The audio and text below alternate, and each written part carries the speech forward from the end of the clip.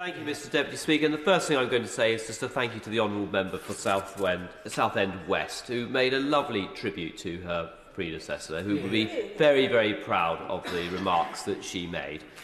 I'm here today not only on behalf of the numerous constituents who have emailed me regarding live exports all across North Norfolk, but because this is also a matter that I am passionate about personally.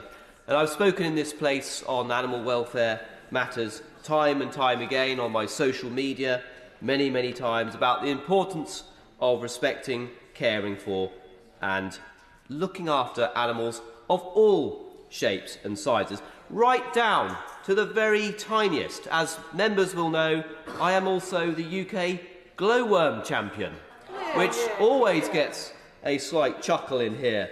And of course, you will remember back in October my record-breaking dark skies debate on glowworms that inhabit my constituency in Sheringham Park.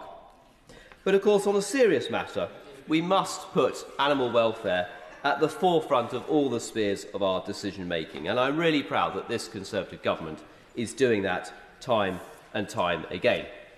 Now, as the Minister will know, livestock farming, and particularly pigs and cattle, is a crucial part of my North Norfolk agricultural market. I've been to see him enough times about it over the years. And locally, we ensure that very, very hard that animal welfare is maintained. Norfolk produces 6% of England's livestock output, totalling just under £600 million. And with that economic backdrop in mind, I'm a firm believer that this bill, when enacted, will bring substantial advantages to our local farmers in North Norfolk, as well as agricultural heartlands, as we've heard all across the House this evening. Not just economically, but also by enhancing our local farmers' capabilities to produce high-quality local food. Now, in North Norfolk, we go to extraordinary lengths to look after animal welfare. And I can remember last summer going and visiting the Patterson farm at Worcester in the wilds of North Norfolk and seeing the Wagyu herd. I didn't even know what that was back at the time.